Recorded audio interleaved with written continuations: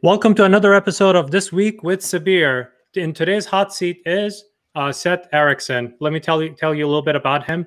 Seth Erickson's personality and particular brand of humor is the kind that draws people to him. He is a quick thinker with the ability to distill complex ideas into easy to understand information, and he's not afraid to work hard and apply tenacity when needed. Seth uses storytelling as a way of helping businesses, specifically startups. Stats say 90% of startups fail. Seth's vision is to reduce the disheartening number by at least 10%. He has seen firsthand how incorporating storytelling can make a presentation and product stand out and become more memorable to investors and customers alike. And Seth, welcome to the show. Thank you for having me. And more importantly, one thing I got to say, this book is a phenomenal book. One of the funniest books I've read. So I personally got the Kindle version. Seth, you were telling me this week it went into paperback and hardcover, correct? Yeah. So if you prefer print, then that's available. And sometime, hopefully early next year, we'll have the audiobook done. Perfect. I love audiobooks because I can listen and re-listen to them so many times. Mm-hmm. And it's on Amazon, correct? Yes. Yeah.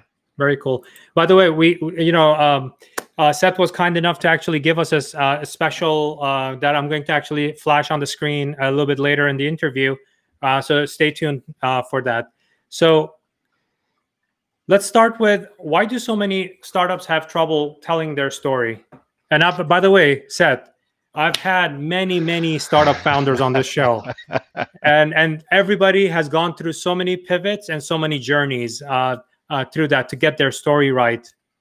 Mm-hmm. Well, I think from what I've seen, the root of the problem really exists in the fact that when people go to school, right? They want to learn, they want to get really good at that thing that they do, and whether it's technology or business or whatever, right? Like they're focused on that, and that's understandable, right? Like people who are good at something tend to get paid better than people who are not.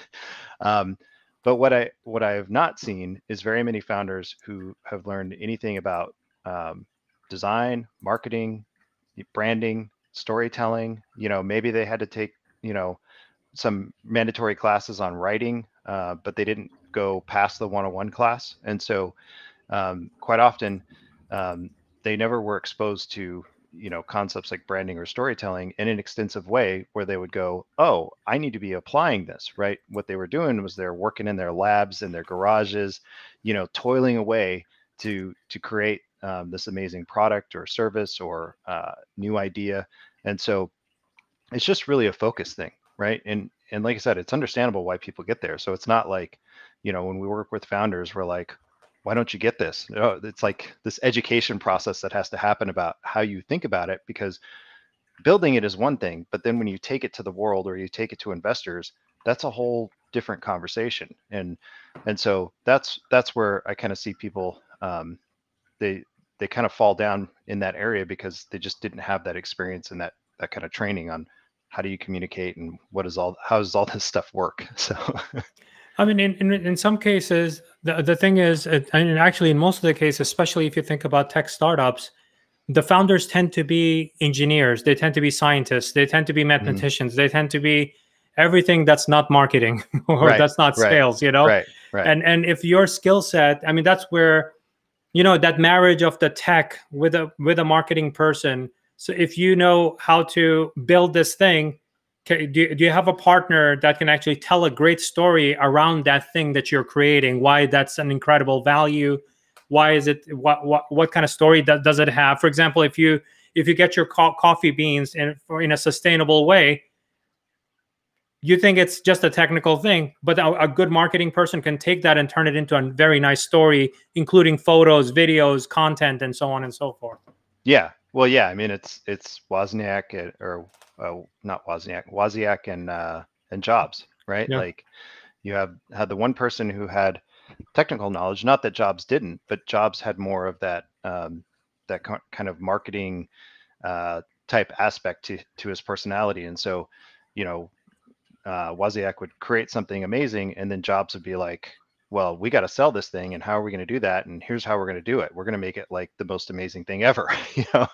And so that partnership obviously created a lot of fruit, um, but yeah, it's you know, I've talked to founders who are like, you know, this thing would be really successful if only for those pesky humans that I have to deal with. You know, like they're always messing things up, you know, and it's like, well, that's why you need to understand how you're communicating with people, and how people respond to how you communicate. And so you know, in that, like, I'm sure you've seen this, right? Like the pitch deck that's like 100 slides, right? And it's just the person standing up there droning on and on and on and on and on and on. And it's just like that doesn't work, because that's not how the human brain works. It's not how we want to receive information. And so a lot of that just ends up bouncing off of us. And, you know, you can walk out of a pitch and be like, I have no idea what that guy was trying to do, you know? And so, so yeah, it's all very, very important. Yeah, imagine, Seth, if you know, as you were saying that, what came to my mind, and I've been part of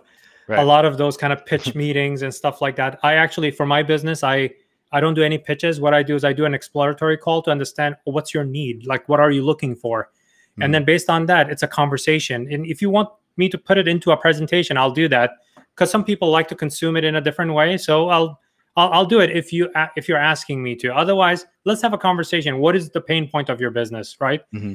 I want to understand that. It's like when you were saying it and knowing that you're a very humorous person, the image that was going through my mind is you enter Stop and Shop, you know, like a supermarket, Mm-hmm. and as soon as you enter, I hold you by hand and I take you aisle by aisle and show you every single product Yeah. to tell you whether you care about it or not. Like even in the pet section, I'm taking you through all the bird seeds to avian thing and fish thing, and you may not even have any kind of pets at all. Right. Right. Yeah. Yeah. And so, yeah, I mean, there's actually, like, when I end up talking to founders, like, about pitch decks in particular, I'm like, yeah, you need to get this thing down to like 15 to 20 slides max, and you don't need to have a lot of text. And they look at me like I'm, you know, slapping their baby across the face. They're like, I don't understand. And so I have to kind of take them through and go, look, nobody cares about the numbers until they're interested in your idea or your concept, right? Like, then I want to know the numbers. Then I want to understand how this thing's going to make money, right? But if I don't care about your idea in the first place, then getting to the making money discussion is not even on the table. And so I often say it's, you know, it's an order of operations problem. I mean, the other thing that they do is, or they'll start with the pitch deck talking about them and how amazing they are and how qualified they are. And I'm like, no, you need to move that to the end and then say, here's my idea, get people interested. Then, you know, you can talk the numbers with the investors. Then you can explain why you're qualified for it, right? But that whole thing is kind of inverted on how the conversation should flow, because like you said, you care about whatever the problem is, right? And so tell me about the problem, not about, you know, you, and not about, you know, all this supposed money we're going to make, you know, because it's like, well, I've heard that, you know, 1,000 times. We're going to make so much money, you know. Was it Kiyosaki talked about, like, the example of, like, if we could just get 1% of the dog food market, we'd make millions of dollars, you know. And it's like, yeah, but what's the problem? What's the idea? How are we going to, you know, tell me that, explain to me why I should even care in the first place, and then I might be interested. So I mean, Seth, those are all of the pitches that don't get funded on Shark Tank, any episode, any yeah, season. yeah, yeah. Well, and that's why, like, but people see that, and they'll go, oh, it just wasn't a good idea, that's why they didn't get funded. And I'm like, no, no, no, no, no. There's a process here. You're just not seeing the process. So let me help educate you. Um, I can like, let's say you're an archer. I can help you get closer to the target. It doesn't necessarily mean I'm going to help you hit the bullseye, but if I tell you don't shoot the arrow into the ground, then you're going to be closer to the bullseye. If I say, you know, you need to hold straight, you're going to get closer to the bullseye. So, you know, there's a lot of coaching that goes along in these discussions where it's like, do this, don't do that. Here's the process you want to follow. This makes sense. and people will respond better to you.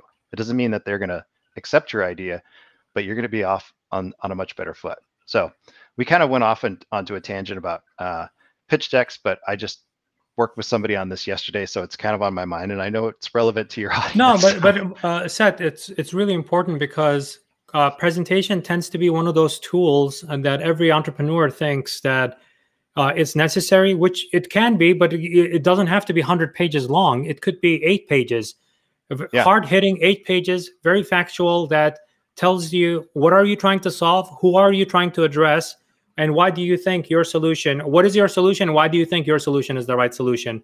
And then after that, slide 7 and 8 can say, this is our team. You know, we have one person who have come up with 7 startups and exited 5 of them. Great, that's tail end, and so on and so forth. Like, it doesn't have to be, like, first show them, I actually helped someone through this.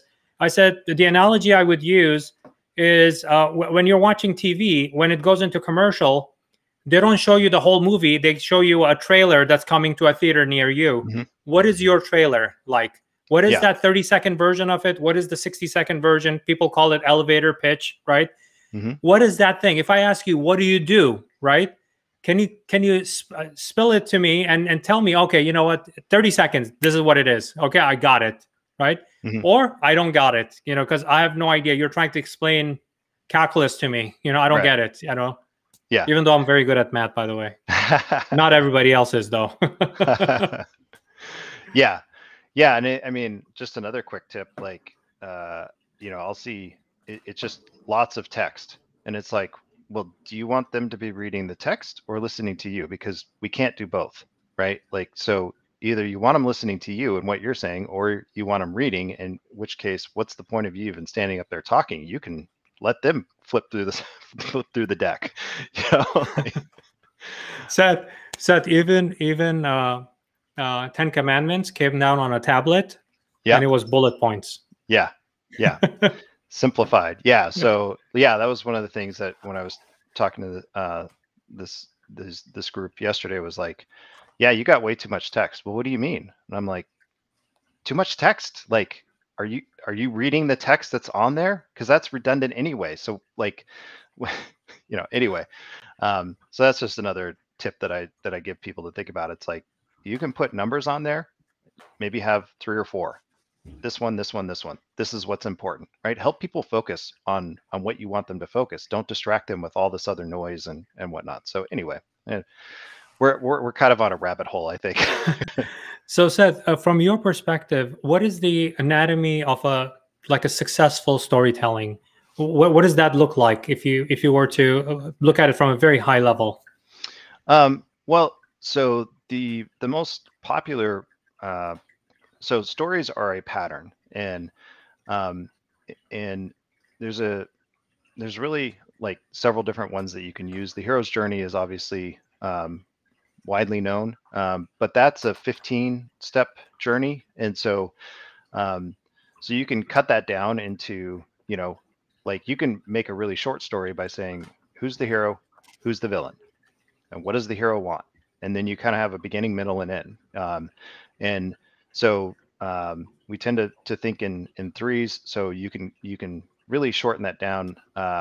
Like in the book, I talked about who, I can't remember who had the quote, I came, I saw, I conquered, right? That was beginning, middle, and end. And it's literally a story in one very short sentence or 3 short sentences. I guess it depends on if you got commas in there or not. But so problem and solution is the quickest story you can tell. It's basically what infomercials use all the time. Like when they're like, don't you hate it when you have to clean your windows? They literally start with the problem, and then they go right into, well, my handy whatchamajigger thing will make it so you don't have to ever clean windows again, right? Like, that is a simplified short story. That's beginning and end. But like I said, the hero's journey, you need to have your hero. You need to understand who the villain is, basically what the problem they're facing is. What is the hero trying to achieve that they can achieve? You need to be able to set up some sort of emotion into the story, because we as humans don't respond to anything that is not emotionally based. typically. Um, you need to be able to kind of paint a picture in a person's head of like, here's what my life would be like if I use this product. Here's what my life might look like if I don't have this product in my life, and so those are some of the fundamental elements that I believe a good story should have. Obviously, you can go in greater depth, which the hero's journey does, because there's more steps to that. But like anywhere from five to seven of those different pieces will give you enough ingredients to start building a story that people will be willing to sit down and listen to. So. Seth, one of the recommendations you had in the book, in the very beginning, you mentioned a TED Talk by, I don't want to get the person's name wrong, Yuri Hassan. Yeah. TED Talk about active listening and, I mean, being a listener and a speaker, right? And I actually watched it. It's a quick, by the way, you could look for his name. And you can look up the TED Talk. It's like 15 minutes long. It's less than 15 minutes, 14 and a half minutes. Mm-hmm. That was very interesting. Like what you were just saying, that when a speaker speaks, well, a listener is trying to sync up the frequency, basically, mm-hmm. right? To try to understand. Like if your frequency is so high as a speaker that the person is not getting it, then you're missing the boat, right? Mm-hmm. Nobody's listening to you at all, right? Yeah. But when that sync up happens, then they start visualizing what you're saying. Now they're at the second stage of that conversation. Like, mm-hmm. For example, with the storytelling for startups, if the founder takes your, you said, I came, I saw, I conquered, right? Mm-hmm. Mm-hmm. What it does to me as a listener is says, what did he conquer? How did he conquer it? What happened? I want to know more. Tell me more, right? It just makes my mind is set now to listen to the next sentence coming out of your mouth, right? Yeah. But if you start talking about, oh yeah, the boats, we docked it on the thing, and you start to, I'm lost already. Like I'm not interested. I'm going to move on. I'm going to move on from the story. I don't care about it anymore. Like I think that's the kind of the essence of that storytelling. Like you're saying, like there's an anatomy to it. There's a structure to it, how you tell it, and you want to grab that because investors are people too, right? Mm-hmm. If you say that, oh, you know what, 95% of this problem has not been solved, then naturally, as an investor, I'll ask you the second question: is there 95% addressable market for your 95% problem, or is this unique problem just for Sabir, right? Right. And you don't really have an addressable market. But the thing is, I think that building that, I think the founders, like working with a person like yourself, they can actually hone in on that story to kind of get that story right, to make sure that, like, literally, I need zero presentation. If I'm talking to an investor at a networking event, let's say, and if I'm just talking to them, I cannot take my presentation out. I have to talk to them. Right. Like, what is that conversation like? What am I saying? Yeah. I mean, well, so let's back up a little bit.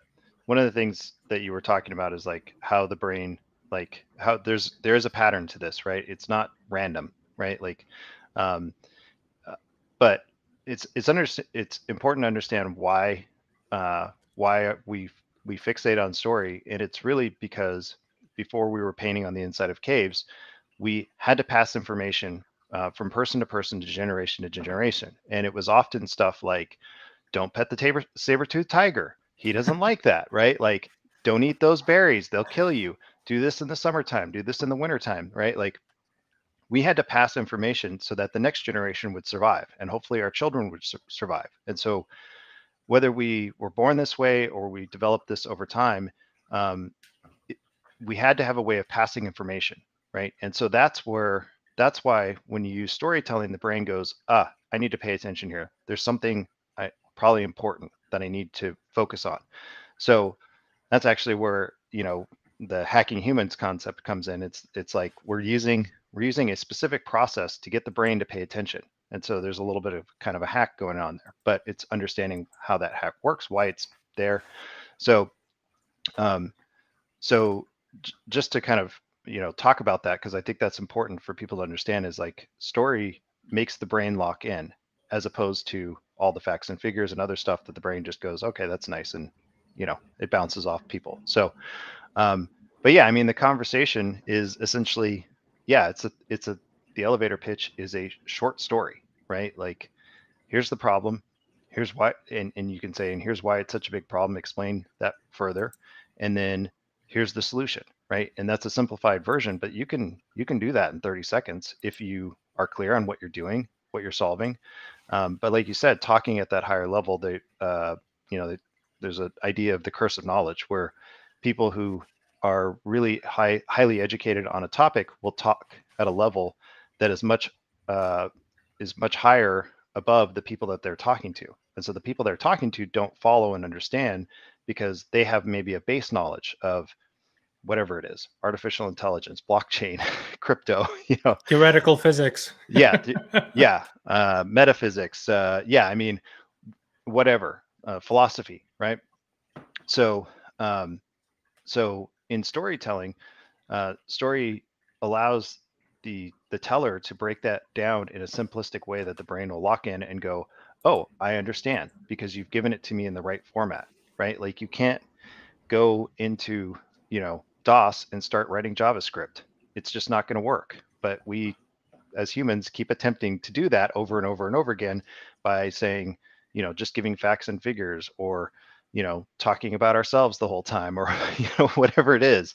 It's like, that's not how it works. So when you understand how it works and why it works that way, then you can start to craft your story and start to realize how powerful story can be if you use it in the right way. So, Seth, I think so far we have been talking about storytelling at a very high level, right? mhm. I want to, if you use the analogy of one of my friends, shout out to Robert Souza for giving me this analogy, of landing the helicopter, right? We were up in the sky. Now we're still not landing. We're somewhere in the middle, hovering. Let's use different examples, like 3 different examples of storytelling in 3 very different situations, where you could use, I don't know, whatever you can from your background, 3 different examples of storytelling where set us up for it, like Okay. how it was and how did it change, and how where did we go from there? Yeah, so I'll give you 2 personal examples of stuff that we've done in our business, and then I'll give you 1 example of bad storytelling that had nothing to do with us. um, so one of the things that we see is really, really poor emails all the time. Like, we've all gotten them, we've all seen them, and they just come and they hit you up and they start talking about, I'm so and so from this company, and um, and we've worked with these people and we've won these awards and we've done all this stuff, and I would like to tell you about my product, right? And so one of my clients was, we're going through this whole bug thing, and they ended up losing a bunch of contracts in because, like, they literally had contracts that were ready to get signed within like a week or 2 of this whole thing starting, and everybody pulled back because nobody knew, where are we going to be, what's the future going to look like, how bad is this thing going to get, right? And everybody kind of battened down the hatches. And so so what we had to start doing was we had to start using email, right? Like, and going to potential customers and trying to find them, as opposed to them coming to us and hoping they're visiting the website, because they're not spending money, they're not going to visit the website. So the next thing we had to do was we had to find a compelling problem that people actually had a felt pain, right, about, and outside of the world, going crazy. And so for this client, it was the fact that Flash was coming to an end, right? And a lot of enterprise level applications are still use Flash. Amazingly, it's like the craziest thing. And so we had to. So How old of school are you? Macromedia Flash or Adobe Flash?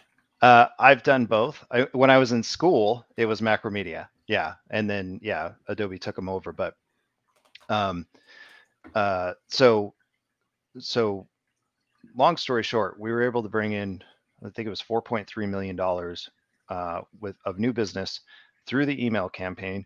One of the customers that my client was able to land was 3M, And 3M actually told this company during a demo that it was the weirdest thing. Apparently they stopped the meeting and like the head of like global IT, whatever goes, that was the best email campaign we have ever seen. And we get emailed all the time. And, and I just point back to, it's the way that they told the story. The conversation was about the customer and the customer's problem, not about the company and how great the company was, you know, um, and so changing that all around, and how we were changing the conversation and that was happening between us and the potential customer, I think made a big difference in that. Also understanding what their felt pain was and just talking about that, right? Like one of the best ways to become an expert is not to talk about a subject at a surface level, but talk about it at a deep level, and then show your customer that you understand it at that deep level and that you care about the fact that they're going through the problem and that you have a solution to fix it, right? Like that is using this crazy thing called empathy. People talk about it sometimes. I don't. It's a crazy concept. Yeah. So that's one example. I had a customer recently that wanted some help kind of putting their story together, and so we have a process for this that we worked through it with them, and when they were done, they were like, holy crap, this got me to think about our customers at a deeper level than we had before, right? Because we would sit in the meeting and I'd take them through and ask them questions. I'm trying to help them build their story. I don't tell them how to do their story. I facilitate it, right? And they would give me answers to stuff, and I would say, like, for instance, is that a problem for you, or is that a problem for your customer? Oh, that's a problem for us. This isn't.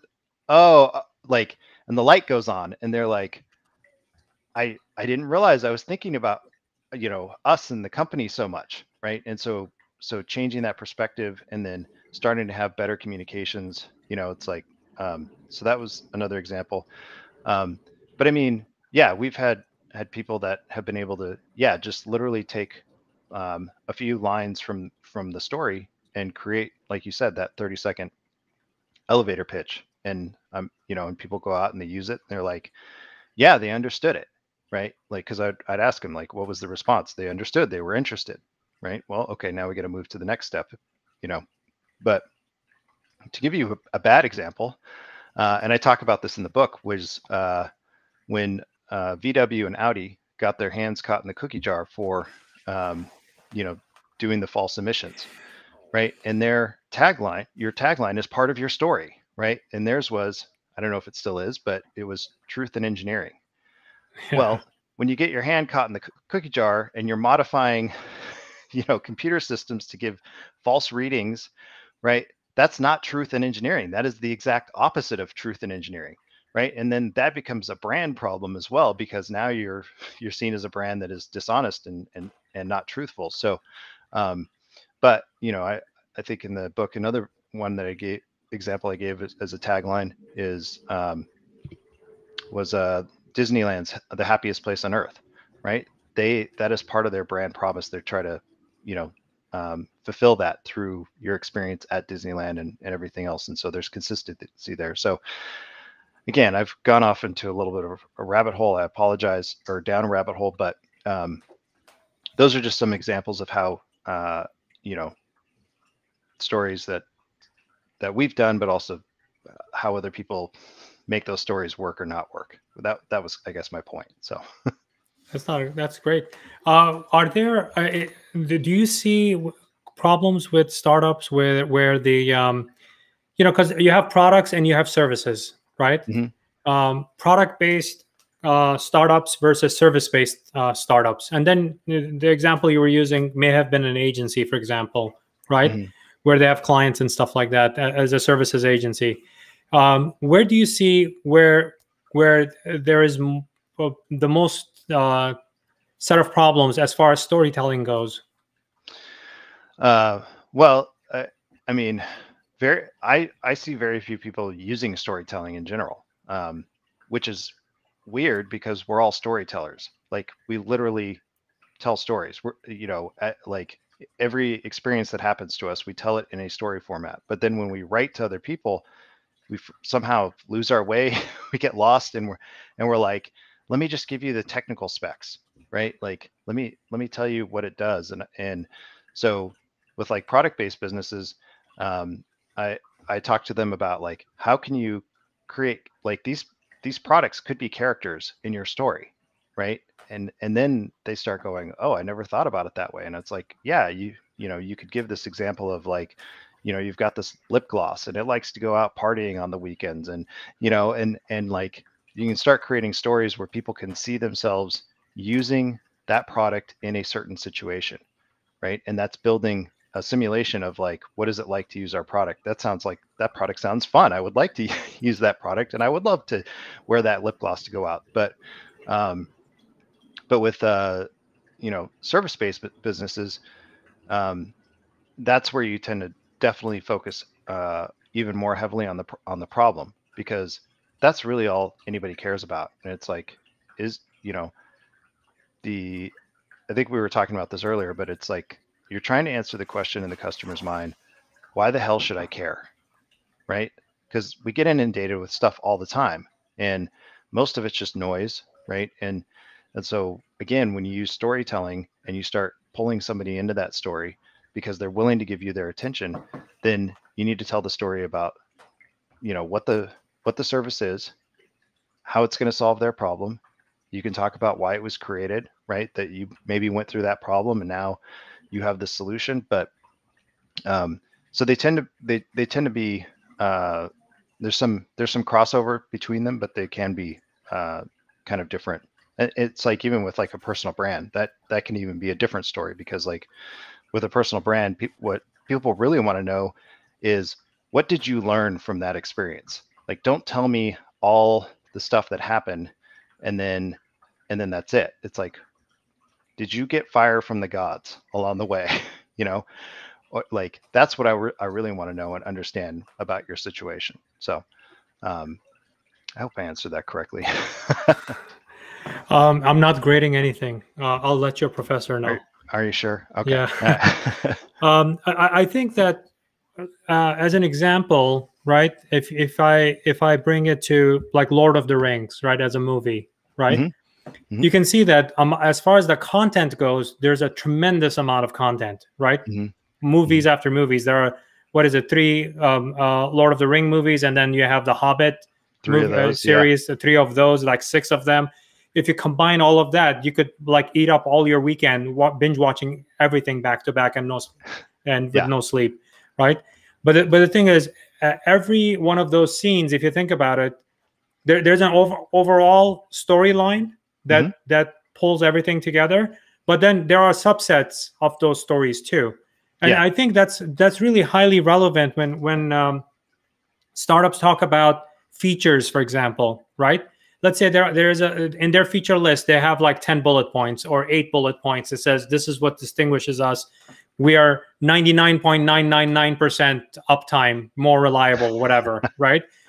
If let's say that's one of their features and their competition is up only 80% of the time, right? So definitely that's good, right? But then you have to prove that you are up 99.9% of the time. And then that one time that you go down, that's disastrous. You're not supposed to be down at that time, right? Mm-hmm. So I think that when it has to do with even very detailed feature list of who you are as a company, right? And what are you trying to solve? If you could simplify it so that because most investors get involved in so many different ventures, right? Mm-hmm. But that, there's a huge assumption that the investor is an expert in your field. May not be. They may be independently wealthy because of a business they had. They sold it. They have a ton of money, but they don't know anything about chemical engineering that you are an expert in, right? Or they don't know anything about, I don't know, metaverse or NFTs or anything like that. Very highly technical fields, right? But if you can simplify it, and then you could tell a story around it and say that, oh, you know what? Or maybe do it by association. When people used to do it this way back in the day, now this is a new way of doing it in today, in 2021, right? That also at least helps bridge your story helps bridge my understanding of the world to the solution you're providing in your story. Yeah. Well, so yeah, like one of the best ways to do that is to use an analogy or a metaphor, right? This is similar to this, right? And and the reason that works is because in the brain we have syntax. And so what our brain does is when we hear new information, it tries to reference back and go, okay, what is the thing that seems similar to this so I can comprehend what you're telling me, right? And but a metaphor quite often is it's a short encapsulated story. Like you said, things used to be done this way. Now we're going to do it this way. And here's why it's important, right? Like that is a short story essentially. So, um, so again, just using these things, right? Like if you're super technical, yeah, if you can come up with analogies to explain how your idea is like something else, you're not saying it is the same or, as this other thing. You're just trying to, like you said, bridge that gap of knowledge right there by simplifying it and creating a syntax so that the other person can kind of go, okay, I think I'm following. And then, maybe you have to have a conversation back and forth of like, so I think you're saying this kind of thing. And yeah, that's what I'm saying. Okay, great. Now we can move on to the next piece. Well, one thing I have to say, because I do travel before the current world situation, I used to travel a Mm, lot mm, outside of the US. Um, some of my cousins that live outside the US, they've not been to the US at all. When we were having a conversation, and I realized that I was Americanized because from one point, it specifically has to do with you, Seth. We were talking about a product, and they were so focused on its technical abilities, megahertz, gigabytes, you name it, whatever those metrics were, right? mhm, And I was telling a story about how I can get more work done, and how it helps me be more productive and stuff like that. Like, to me, those are the tangible benefits to me, right? mhm, mhm, Not technical numbers, right? mhm. And they looked at me like, why are you telling me a story? It's a product. It works. Like, this one works faster than that one. This one lasts longer than that one. That's why we're going with that. Why are you telling us all this story? And funny enough, my elder brother was there with me. He goes like, well, one thing you have to understand about America is everything is a story. And we tell stories to each other about, even our commercials are stories, like they're Mhm, mini stories, right? mhm, Infomercials are mini stories. And mhm, this is why, like, when you think about telling stories, it may be very cultural too, where I may care more about the technical details if I'm a different culture, but when you're an American culture, yeah, or maybe other cultures that believe in stories, right? That it may be it may be centric to the culture you were brought up in. mhm. Yeah.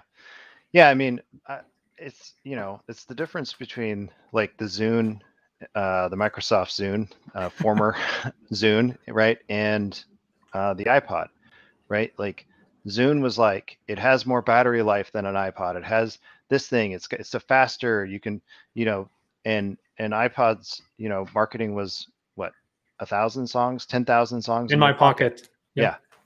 right. And it was like, well, I want 10,000 songs in my pocket. That's very clear and easy to understand. Whereas all the technical jargon just gets in the way of like being able to make a decision, right? Because it's a bunch of extra information, and the other one's like using an analogy, and you're like, I understand that. I would love to have that many songs in my pocket. That's great. So um, yeah, I mean, culturally speaking, I obviously don't know about every culture, but I know that like one of the reasons that we came up, or Joseph Campbell came up with the concept of the hero's journey, was that because it didn't matter if we were talking, Babylonian culture from thousands of years ago, Chinese culture, Indian culture, you know, um, Native American culture, like we for some reason all these groups kept telling stories in the same format, right? Like you could go back and read the Sanskrit and read like documents and whatnot, and it's like, well, there's something there because some of these people lived in completely not even different centuries but different, like um, millenniums from these other people, but we keep coming back to the same thing. So story is an innate thing, and that's why I wrote the book, was like, how do we tap into this thing? It's right here in front of us. We got to deal with humans all the time, like I said earlier. So how do we do it better? And that, yeah. So Seth, do you believe that, the thing is, we live in a complex society, and we're complex beings, even though we love simplicity. Do you think storytelling is a magic bullet for startup founders and entrepreneurs? No, I don't. Blasphemy. A storyteller doesn't think that stories solve all the problems. But, it's like that old saying, when you're a hammer, everything looks like a nail to you. I do believe, through the research, through the brain scans, through the history, through anthropology and everything, that it is pretty effective. But what happens though is, if you are a cat lover and you start telling a story to somebody who hates animals, well, what's going to happen? They're going to be like, I don't care about your stupid story and your stupid cat, like, so you can use the the pattern of a story, and it can still bounce off somebody, because you're not talking to them about what they care about, right? And I mean, I've seen that in my own business. Startups will come and they'll say, here's who we think our customer is. Great, we can write a story for that. We use that story, and then it's like no response, and it's like, okay, why didn't they respond to that? You said that they were this way. And it's like, well, that's what we thought they were. And I'm like, so we're missing some market research and some other stuff. You guys are making guesses, right? And so it's hard for me to target that story in the right way if you're making guesses on who your audience is, or your customer base is, or whatever, right? Like, I need to know what that problem is, and then I can write the story around that problem. But if you don't know what your customer's problem is, then I can't solve that for you. Like I said earlier, I can help you shoot the arrow straighter, but you're still shooting the arrow at the end of the day. And so, yeah, it's not exactly a magic bullet, but it is going to be far more effective than shouting at people, running a bunch of ads, blabbing in their face, talking about yourself, doing all this other stuff wrong, right? So no, it's not a magic bullet. I wish it were, but it's not. Yeah, I was actually listening to, I forgot which book it was. I apologize for that, but there was an example of a hospital. Actually, it was one of those medical devices, the MRI machine, right? Really highly technical, right? Highly technical, and this unit was specifically pediatric MRI for little kids, right? And when they have to get their brain scan and spinal scan and other types of scans, right? And they initially, to them, it was the accuracy of the machine, how specific it was, and how targeted, and how the image was so brilliantly clear and stuff like that. What they missed in that story is the kids who have to get into this machine. Right. How scary it is. Do you have kids? Yes, I have two daughters. Yeah. 2 daughters. So imagine that, right? If your kids are getting into this, God forbid, if they ever had to get into this MRI machine, the anxiety, the stress, the crying, the fact that you cannot be in the room with them holding their hands. You have to leave the room, and they have to be alone by themselves in this machine, right? Yeah, and you can't move, and it makes weird noises. So yeah, it's super scary. And you're like completely in one position. So what this hospital missed, and that was a part of the story, was that was thinking actually about not the fact that it's an incredible machine that the doctors and radiologists would be super happy to have, but the end customer being that little kid that has to climb into this thing. How can we make it fun?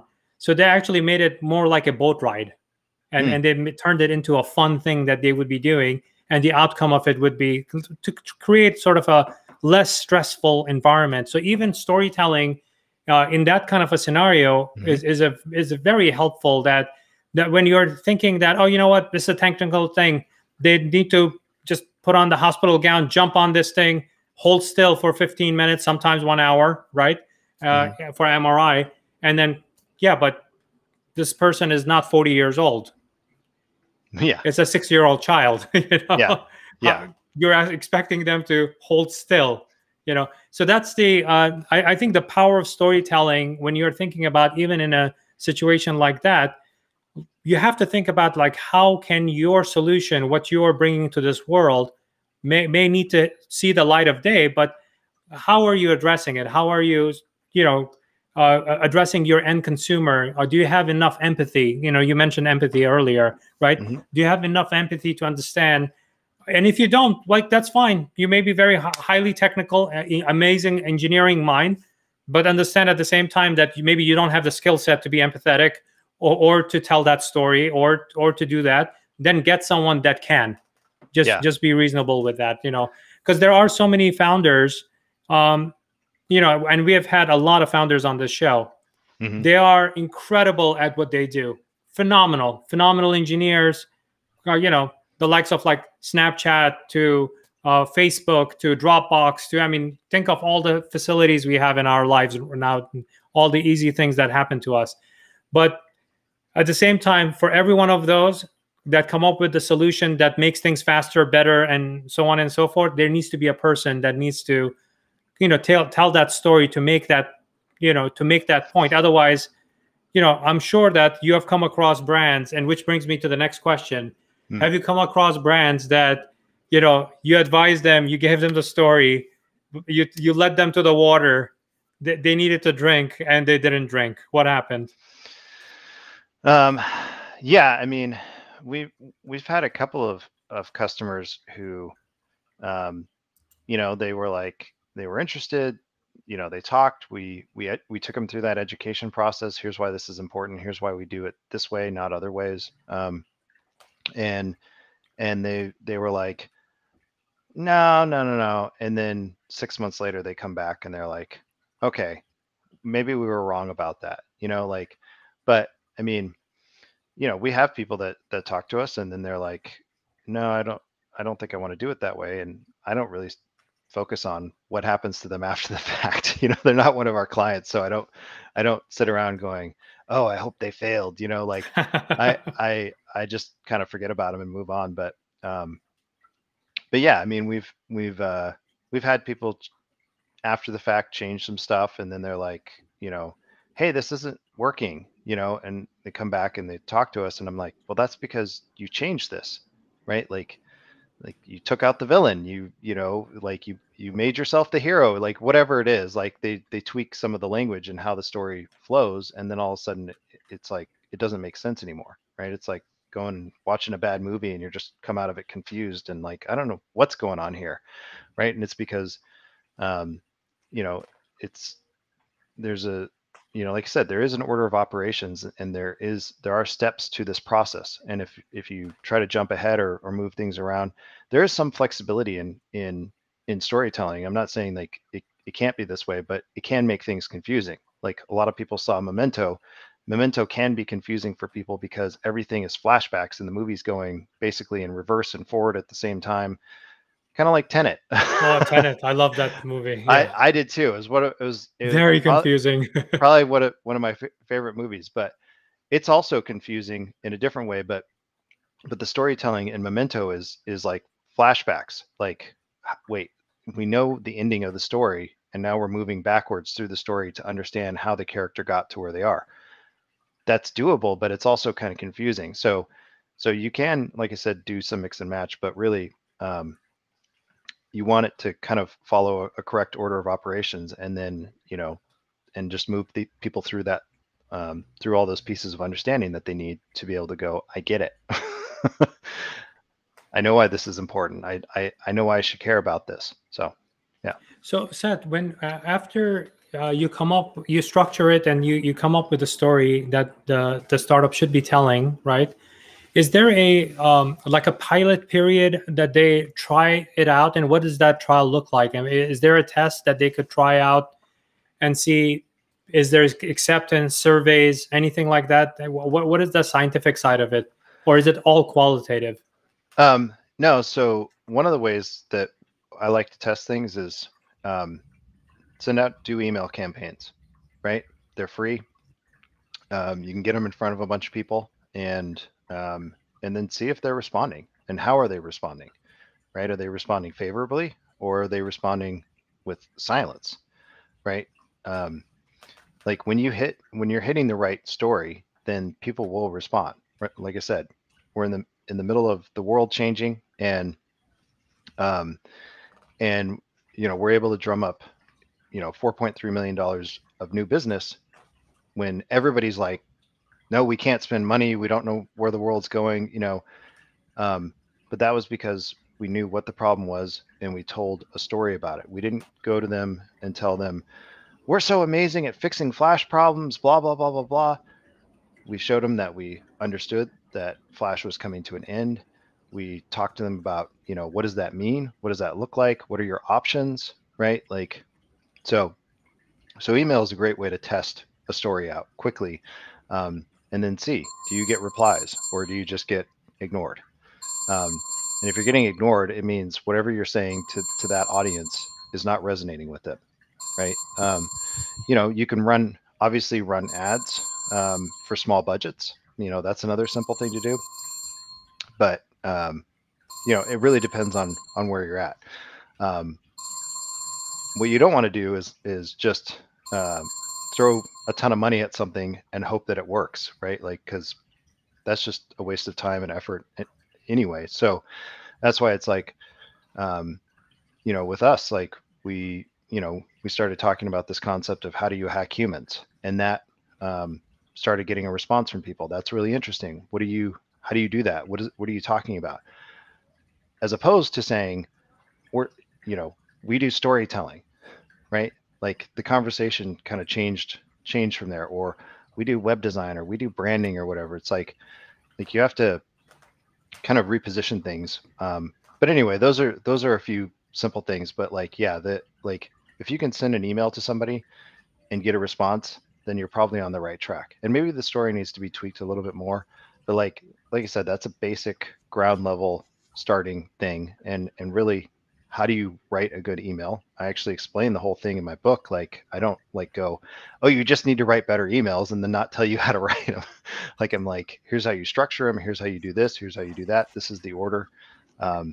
So anyway, that's how we like to test a lot of things for our customers. But by the way, Seth was kind enough to actually give us a special one chapter for you to check out the first chapter of the book. Here we go. If you type that into your browser, www.storyfyagency.com/thisweekwithsabir, he will send you the first chapter for free. So you can check it out before you commit to it on Amazon and buy the book, whether you're buying the Kindle version or the paperback or even the hardcover exists, right? Mm-hmm. Yeah. I actually have it right here. It's like, oh, there you go. That was a paperback, right? Or was it? No, that was the hardcover. That was hardcover. Yeah. Now, do you see, with all of the clients you've had, do you see hesitation? What is that hesitation like? That you see it as a common thread across all founders, that they don't want to take the steps because it's a change for them. Mm-hmm. Yeah, well, so I mean, imagine you come from a technical background, right? And everything is facts and figures, right? Like that stuff has to be right? Or else things don't work, right? Your system breaks, your plane doesn't fly, whatever it is. Like the engineering background that a lot of the founders come from, not all of them, but a lot of them do, makes them focus on facts, really the facts and figure sides of things, because that's what they understand. That's how they were trained. That's what makes sense. That's how we know this thing's working or not working, right? Then you have to kind of pull them out of that mindset into, well, now we're going to go into the world of, storytelling, which is more of an art as opposed, well, it's a science. Yeah, it's becoming more of a science now that we have more neuroscience to say, no, here's what's actually happening. But yeah, you have to pull them out of that world, which is why when I wrote the book, the first third of the book is the neuroscience, right? So I'm not just going, here's my opinion, here's what I think things are. I'm saying, no, here's what science is telling us about the brain. And so when you make that appeal to a founder, that's more factual and logical, as opposed to going, just trust me, I got this. Like that starts to make more sense. And then when you get into biology and you know, you know, um, evolutionary terms, or then they can go, okay, I get why this is important. So that's why I said earlier that it's really an education process. Like I kind of have to take them through and sort of tell them a story, if you will, but I have to do it with more facts and figures so that they'll understand that it's not a bunch of BS. So You're trying to actually, sync up your frequency with their frequency. Yeah. Before you bring them onto your frequency the other way around. Yes. Yeah. Get on the same page, as they say. So Seth, phenomenal recommendations and advice and insights. What is your, because this is what I ask every one of my guests, what is your number one $100,000 expert insight into storytelling for startups?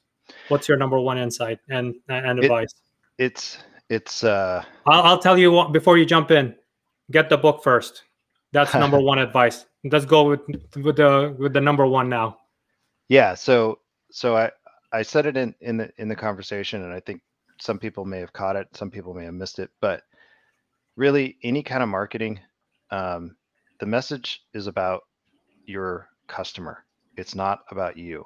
And I see that as one of the biggest problems that people fall into. And I get why it happens, because we're all our own hero. We're all kind of, self-important and self-absorbed, but not like necessarily in a bad way. It's just, we kind of tend to be number one. So then when we go to talk to people, like we want to have that conversation about ourselves because we're the most interesting person. And it's like, no, when you're dealing with customers, you have to talk about them and their problems. So any kind of marketing, even if you're not using storytelling, just the fact that you write an email, for instance, saying your, right, that changes the conversation. But if the conversation is me, us, we, our, I, right, then I'm making the conversation about myself. And just that little change right there is going to help people to be more responsive to any kind of marketing you do, even if you don't use storytelling.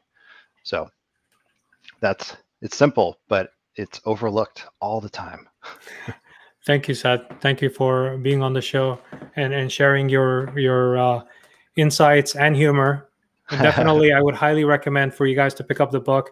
One thing, besides learning this topic, it's a very humorous book. It's very funny. I would highly recommend for people to pick up this book. And thank you, audience, to the live audience that joined us in and out. But also, if you're catching this on a recording, thank you for watching it. And please, add any kind of comments or questions or whatever you have.